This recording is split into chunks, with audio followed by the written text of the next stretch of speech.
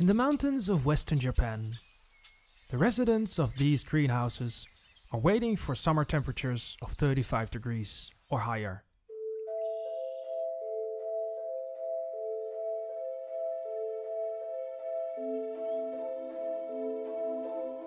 That's for some the time for mating. This is the Japanese koi carp, a fish that is worldwide admired among collectors and enthusiasts. But why? What makes this colored carp so special? In this video I take you to this remote area in Japan where the origin of the carp comes from. A documentary that gives you an insight into a unique world that is unknown to many people.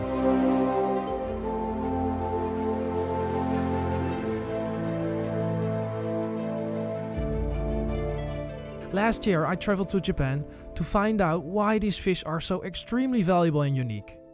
I delved into the history of the Japanese koi carp and witnessed for the first time a special breeding process that until now took place behind closed doors. This year I return, a year after quitting my job, to find out how other breeders secure their entire annual income and future during one of the most exciting times of the year, breeding the Japanese koi. My name is Ivo and I'm 34 years old. Since 2014, I've been traveling to this special area in Japan where I find my passion and love for this Japanese fish. I record all my adventures in these documentaries. During this trip, one of my dreams come true, attending the breeding of this special and mysterious fish in Japan. Travel with me and experience how Japanese culture, friendship and love for these living works of art came to be.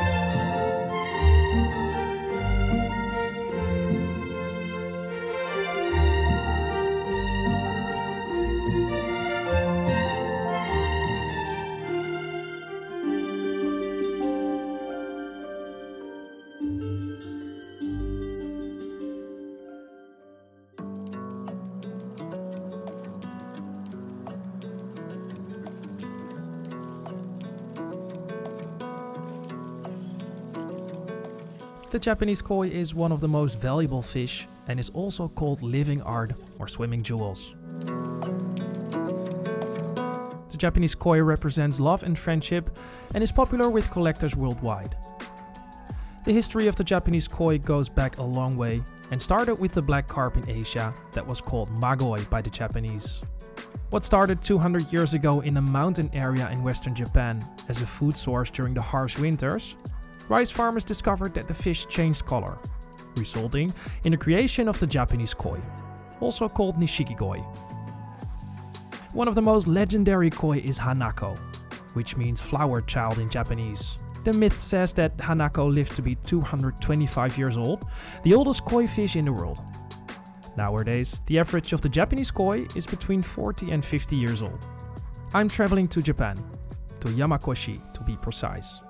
A small mountain village where they are great at one thing: breeding Japanese koi.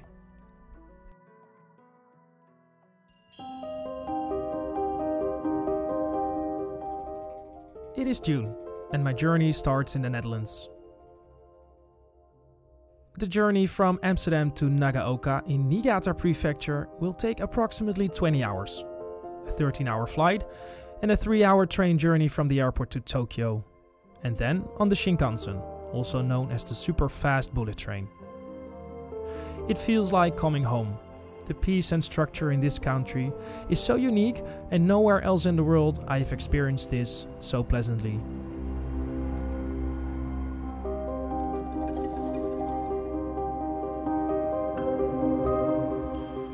Today I have an appointment at Torazo Koi Farm, a koi breeder known for breeding a white and red fish called kohaku. I want to find out more about the oldest koi in the world, Hanako, and decide to look for some old koi. especially fish that are used to breed based on successful genetics.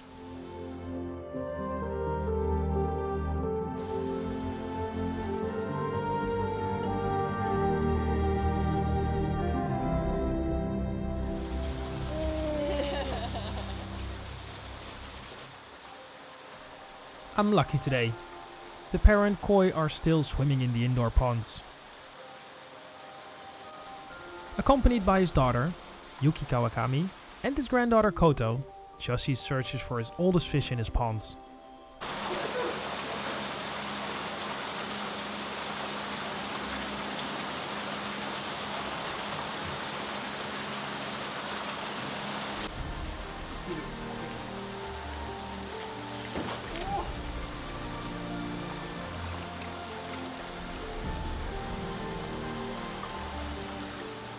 What strikes me is that the fish looks different from the koi that I normally see. I wonder if I've seen a fish older than me before. I'm curious why the breeder chose this fish to breed and how old the fish is.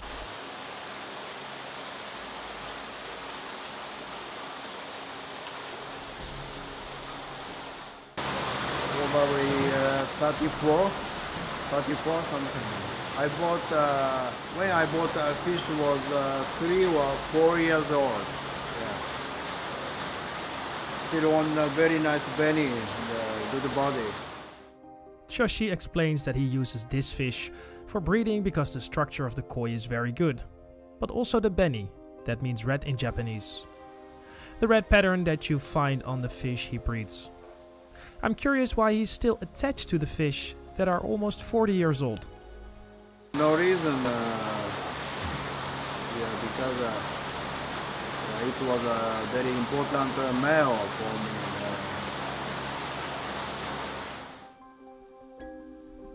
The breeder wants to take me to one of his outdoor ponds, also called a Mudpond. These are so called because of the high concentration of clay, minerals and vitamins in the soil.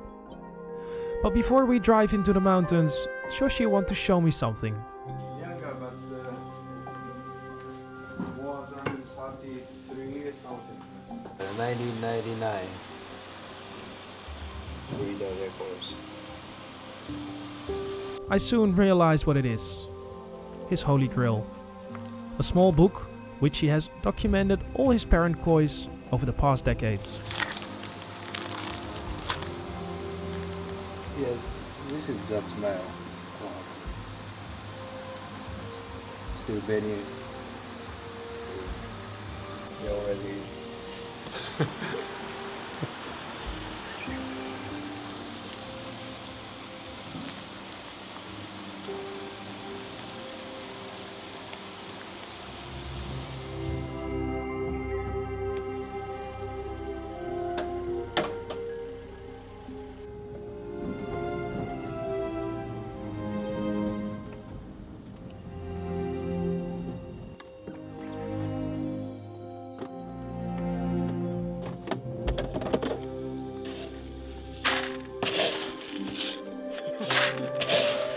It's time to feed the koi.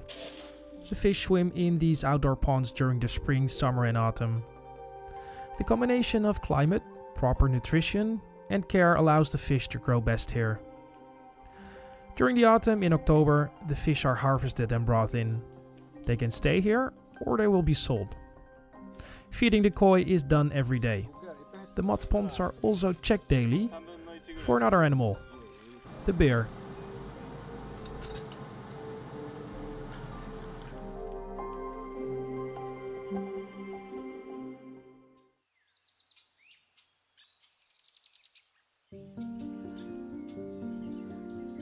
We leave the mountains temporarily and I travel to Ojia, which is located in a valley. Last year I visited one of the largest koi farms in Niigata, the Danichi Koi Farm. Shigeru Mano, the owner of this farm, is one of the best koi breeders in Japan and know how to win the biggest prizes with his fish. Today, something special and unique awaits me. Shigeru invited me to come and see some of his fish, including one very special fish.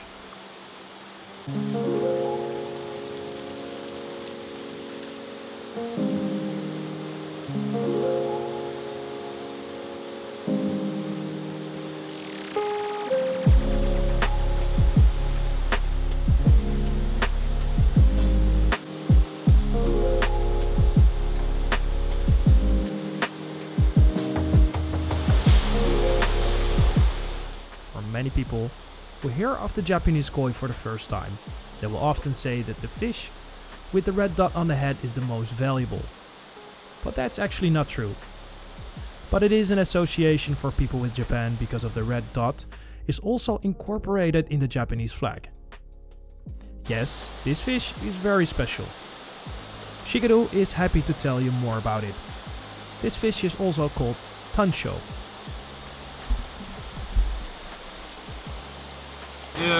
This is tansho. This is 5 years old. I don't know size, maybe 80 something right now.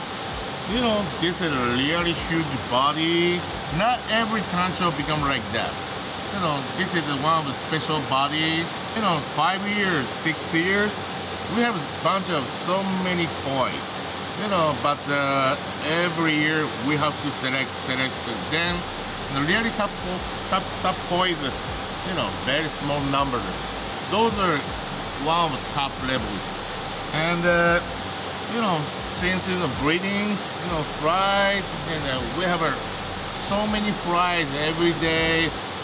Like a summertime, 100 day, every day we have to select, calling every day. Then become like about 90, more than 95% gone. The only little pieces, numbers to grow, this side and sun side, we have maintenance, we have so many houses and so many concrete ponds.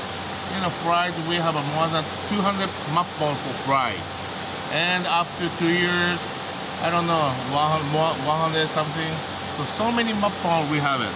Every day we have to go check and, So of course the food, we have to test a lot and so many things to do.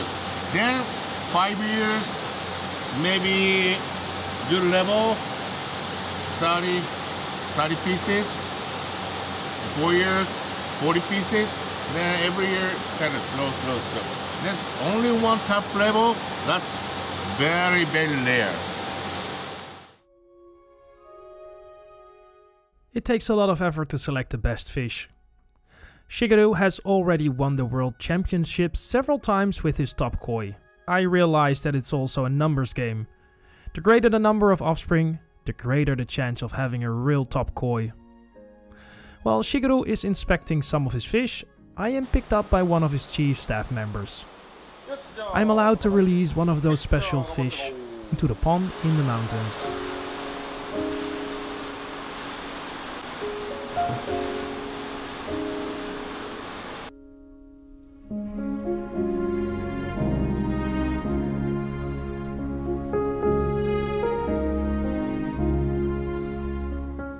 This is the 2020 World Champion. An invaluable fish for its qualities, such as its skin quality and size. A fish with which the Dainichi Koi Farm hopes to produce many offspring in the future that have the same genetics. This is important to secure the future of the farm. I have now arrived at one of the other koi houses, where I watch carefully how the staff prepares the fish for the transport into the mountains.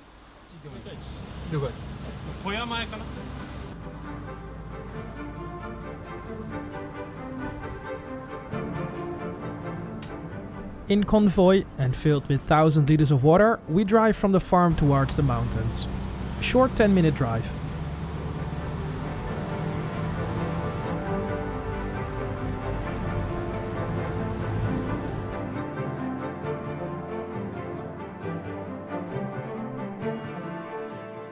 In a few moments, the fish will be released into the outdoor ponds, where they can enjoy their well-deserved rest. In this mud pond, the fish can grow and look for natural food. The employees of the Dainichi Koi Farm carry out this operation with military precision.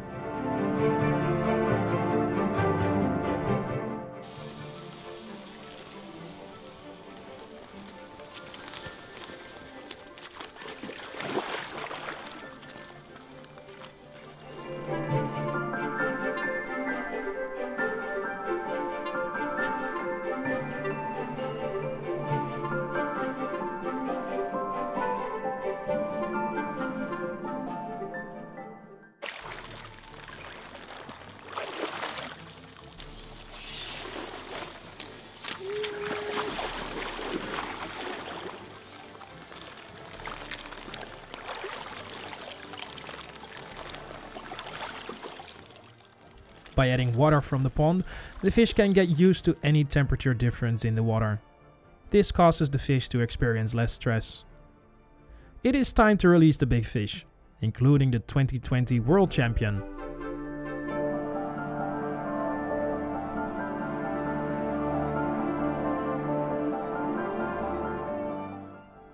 You have to give something to be part of this special moment. While filming, I discover that my suit is leaking.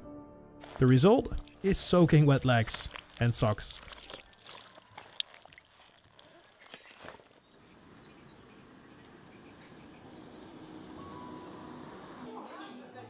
It's the next day. After a good night's sleep, I start the day with a short lunch at the invitation of Omo-san, breeder of the N&D koi farm. The food in Japan is amazing, wherever you go. I am passing through to a place of interest, a gigantic red and white temple that you can see from miles in the mountains. I'm curious and want to take a look before I continue my search for a breeder who will allow me to film their breeding process.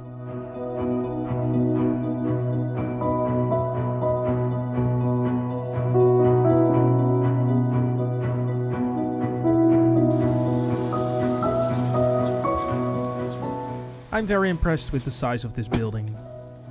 From the air, but also when walking, I feel very small. Everything is so beautiful. Last June, I quit my job as a police officer and decided to seek my future and happiness in my greatest passion, the Japanese koi.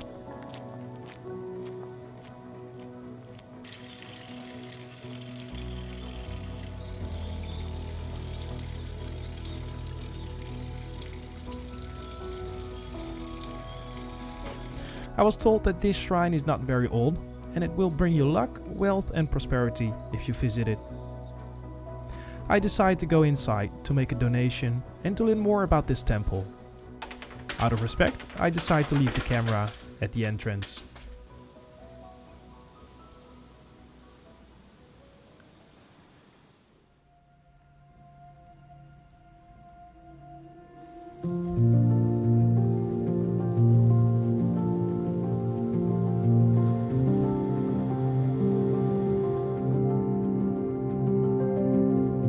I have arrived at Isa Koi Farm. Isa Koi Farm was founded in 1970 and enjoys worldwide fame for its highly regarded showa, a black fish with red and white patterns. A major setback was the earthquake in 2004. Isa Koi Farm was severely affected. Many fish, including their parent stock, were lost. The farm has now been fully restored and is running at full capacity. It is busy today. I try not to disturb, but I feel that I'm welcome, and I decide to watch the selection of the baby koi that are only a few days old. Only the black fish advance to the next selection round. Last year I was welcomed for the first time to the harvest by Mitsunori Isa, the boss of the koi farm. An amazing experience, and this year I hope to be able to attend something else, breeding the koi. I decide to walk around the farm before talking to Mitsunori. I take a look at the 1-year-old koi and I take a look at the bird chambers, a room that normally remains closed to visitors.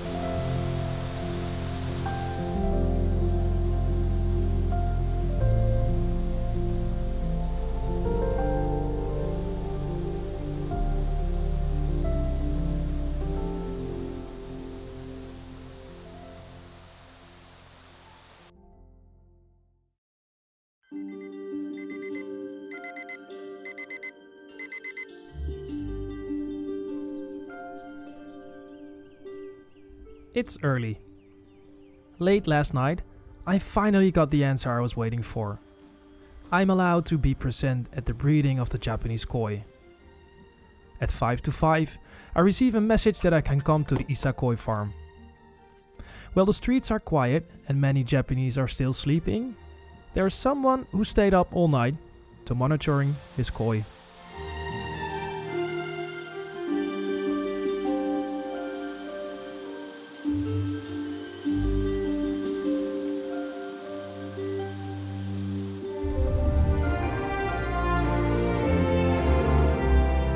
Today, we are witnessing a special event, an exclusive look behind the scenes of the Isa Koi farm. The well-being of the fish is most important. The breeder ensures that the koi experience as little stress as possible during the collection of the eggs and sperm. Never before has the Isa Koi farm allowed anyone to film this event. I'm nervous, but also excited. I hope everything goes well and I'm not in the way. While I still can, I try to ask as many questions as possible.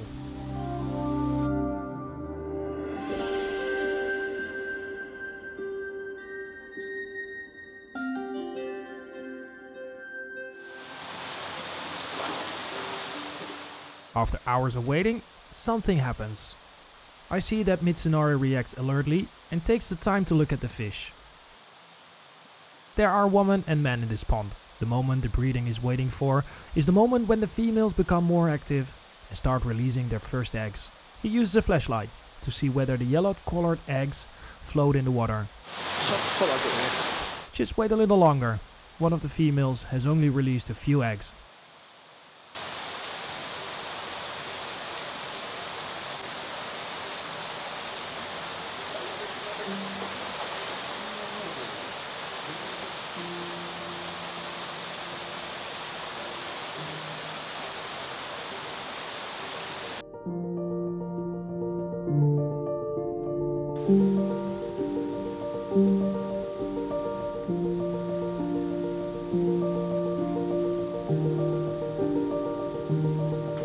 As in nature, the males chase after the females. The tension builds, and Mitsunori and one of his staff members prepare for the moment.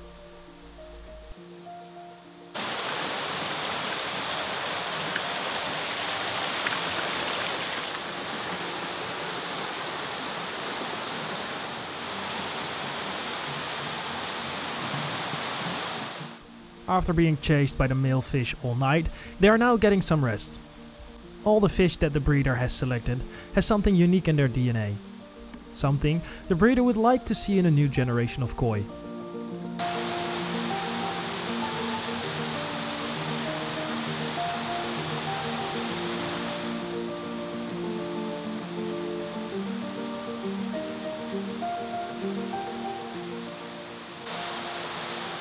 Everything is done sterilely to prevent the eggs from becoming infected or damaged.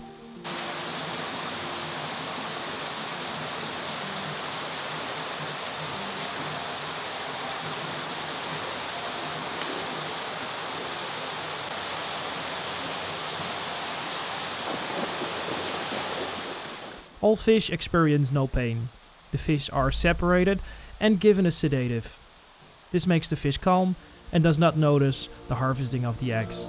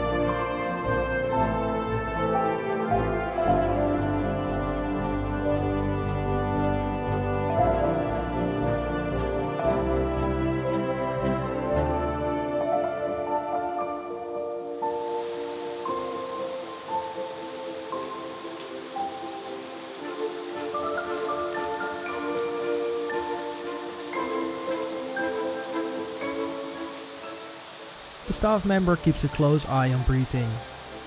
When the fish is asleep, it is time to harvest the female eggs.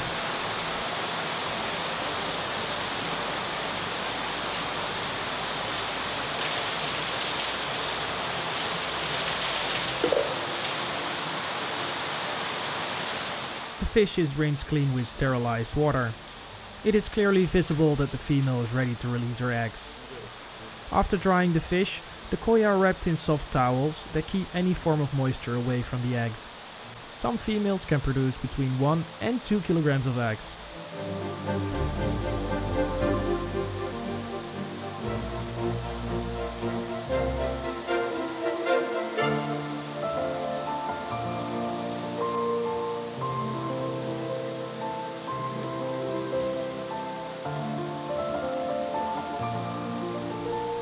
it is important that the fish recover quickly, which means that the breeder must be sure that all eggs have been removed from the koi. The fish is then given an antibiotic injection so it doesn't become ill after this physical activity.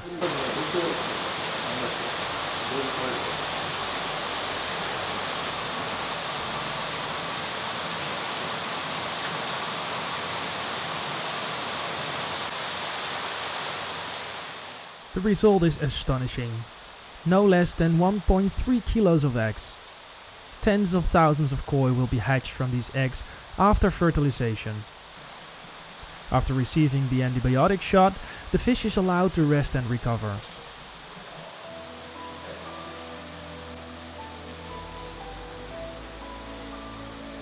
It's the male's turn. The males experience less stress than the females and only need to be calmed down slightly.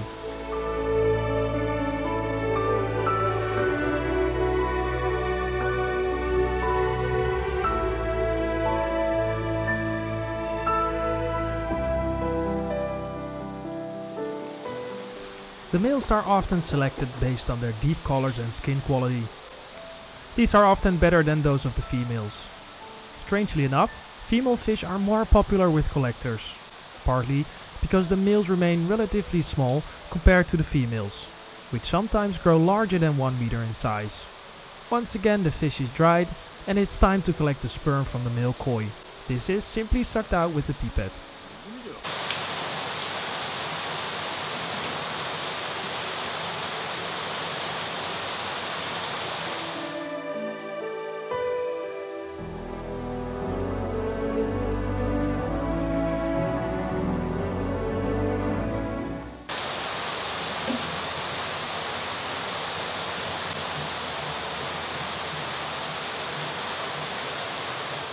It won't be long before the male can return to one of the indoor ponds.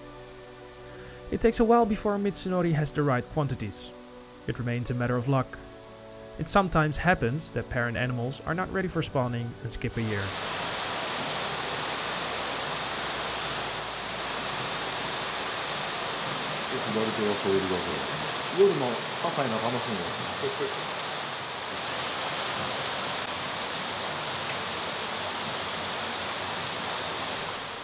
Now that everything has been collected, the breeder can get started with his calculator. Mixing must be done very carefully, because without the correct ratio, fertilization can fail. The fertilized eggs are distributed over the brushes. These brushes have small hairs to which the eggs stick immediately.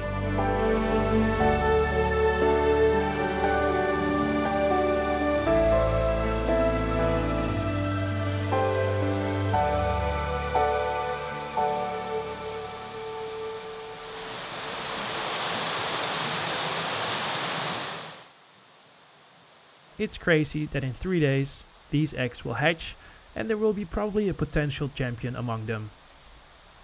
I am grateful that I can experience this early morning. I notice how concentrated the breeder is. But I'm about to leave. While Mitsunori repeats this process with a new set of parents, I prepare for my next appointment. Because what happens after those 3 days? It's time to find out.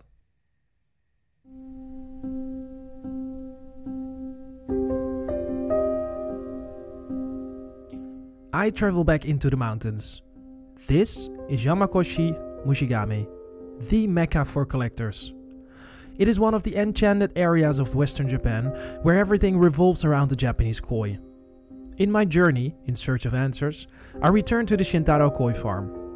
For some of you, this is a well-known place where I was able to be present at night during the cultivation last year. I'm now going back to find out what happens in the days after the eggs hatch.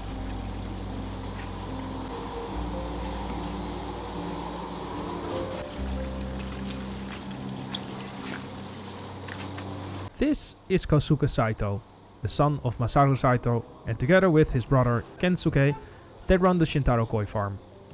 Last year, Kosuke led the cultivation together with his brother.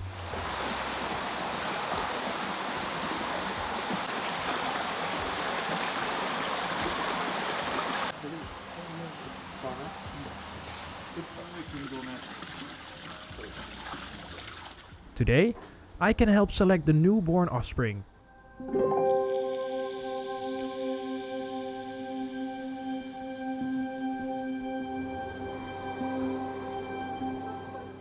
While the morning sun is already burning brightly, the people who come to help today gather outside. Under the watchful eye of Father, Kosuke prepares everything. Chairs, water, extraction and shade. Everything has been thought of. Masaru-san comes to see how things are going. He is satisfied.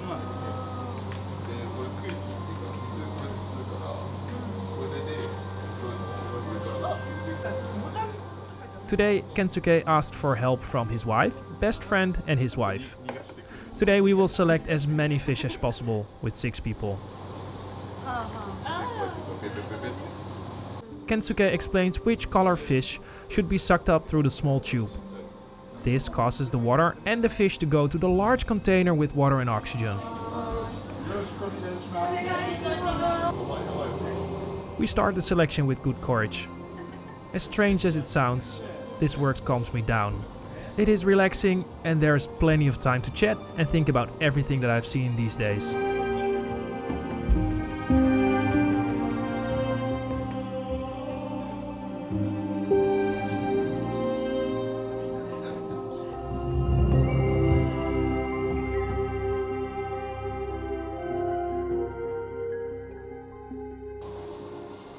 It is very hot, but we continue to work hard. One by one we can take a break. I am well taken care of, there's plenty of cold drinks.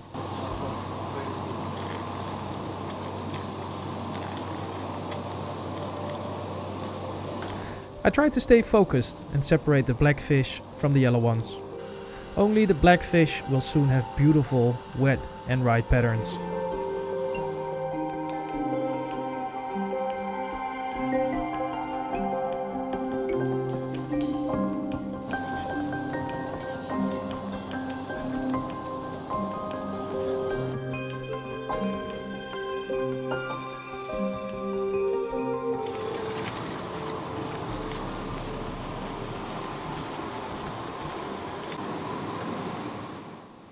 After 2 hours of selection, we are done with the first batch.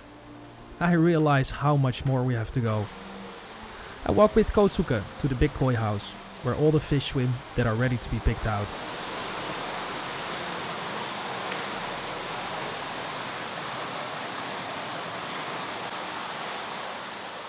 A bucket contains thousands of small fish.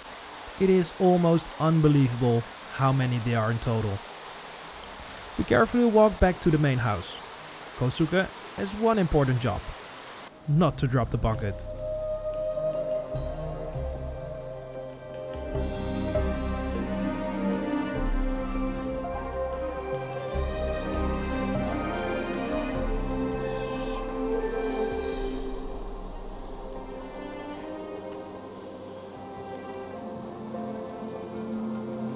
After an hour of work, Masaru comes downstairs. Lunch. We've earned that.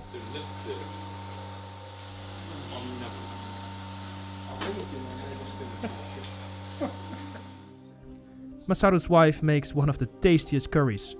You would have to travel to Japan for this alone. Made with the best rice in the world, which comes from Niigata. Everyone takes a moment to rest. Especially Kosuke, who closes his eyes for a moment.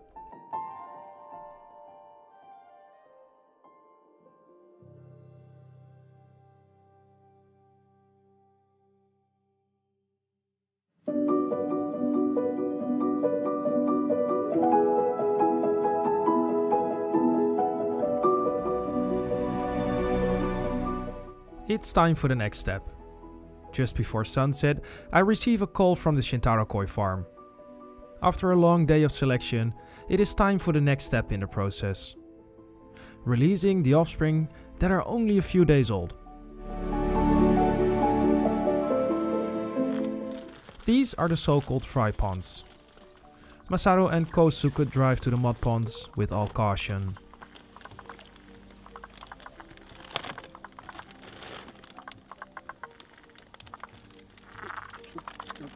It is quite a crazy idea that a few day-old fish as vulnerable as they are already going into the mud pond. Here they will be given natural food and adapted powdered food. With the right nutrients, these koi will grow quickly from a few millimeters to a few centimeters in just a couple of weeks.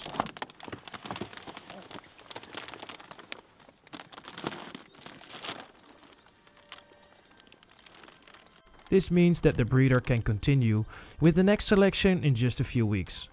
But you will see that at the end of this video.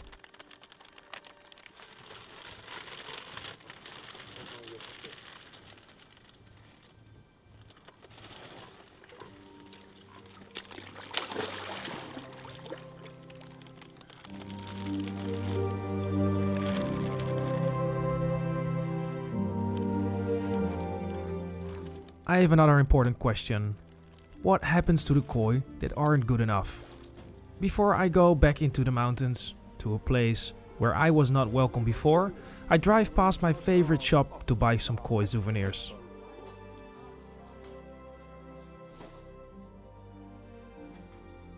I am always welcomed here with open arms, and the owner always addresses me by first name. If you ever go to Ojiya in Japan, stop by her store. Her shop is next to the train station. I would really appreciate it if we could support her by buying something.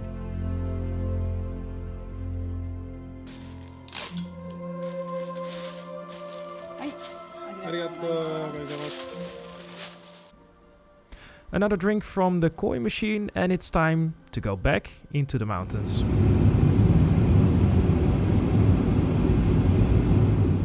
I am driving to a place I've rarely been to. A place that is normally only accessible to Japanese hobbyist breeders and hobbyists. Today, I am at the local koi auction. Fish are auctioned here once a week on Friday. Koi that are not sold or intended for the domestic market are brought to this place. This way the fish ends up in a good place. It is special to see how they work together here, sorting the koi and then auctioning them. The fish go by crate through the auction house, where a new owner makes a bid for them.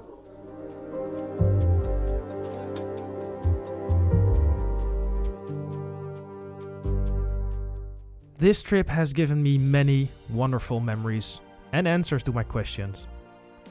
In the coming period, the breeders will select their fish for 100 days, until the best koi remain. Selecting these koi is hard work during the very hot summer months in Japan.